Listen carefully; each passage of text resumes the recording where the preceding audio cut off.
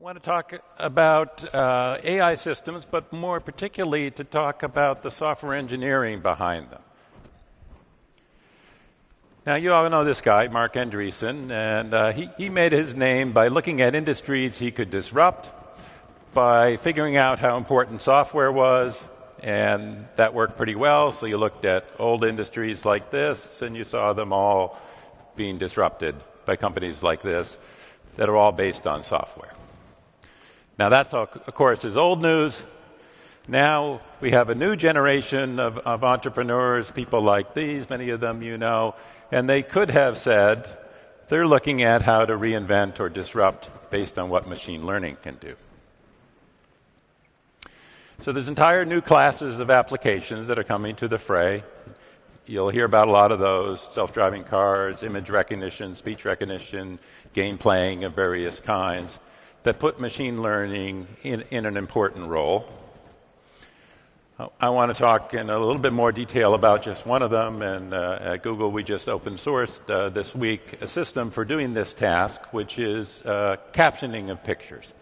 So you train this system by showing it a bunch of pictures with captions, and then you test it by showing it a new picture that it's never seen before, and it has to write the caption for it. And here are some examples of what it does well. You see, it does a pretty good job.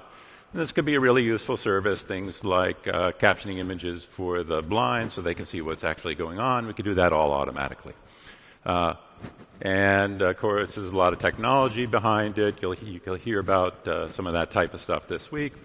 But like most machine learned systems, the system's not perfect. And I have some examples here of some of the outtakes. So people uploaded some images and asked for a caption. Here was one image, and the caption generated was a couple of giraffes standing next to each other. So if you remember, it stole some of the words from a previous picture about giraffes and reconfigured those words a little bit, and I guess it was fooled by the pattern on the pajamas, look a little bit like a reticulated giraffe.